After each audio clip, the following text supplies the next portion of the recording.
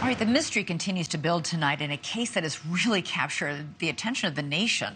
An urgent search is still on for two Kansas mothers who vanished last Saturday and haven't been seen since.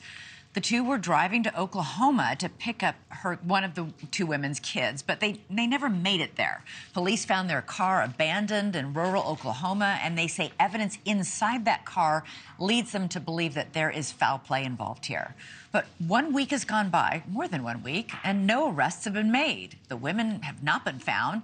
We still have extraordinarily few details on how they disappeared or why.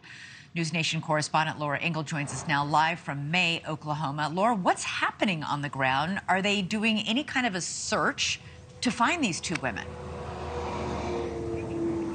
Hi, Elizabeth. You know, we've been asking that question of the OSBI, the Oklahoma State Bureau of Investigation, who remain tight-lipped and will only say that they continue to search.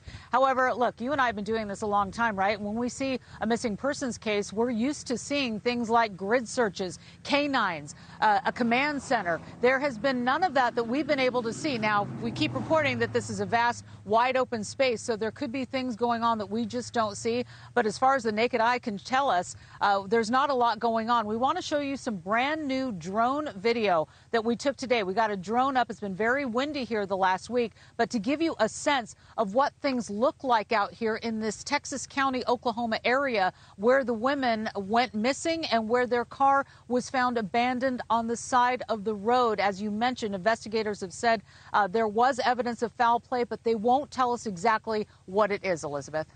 All right, Laura Ingle, what a mystery.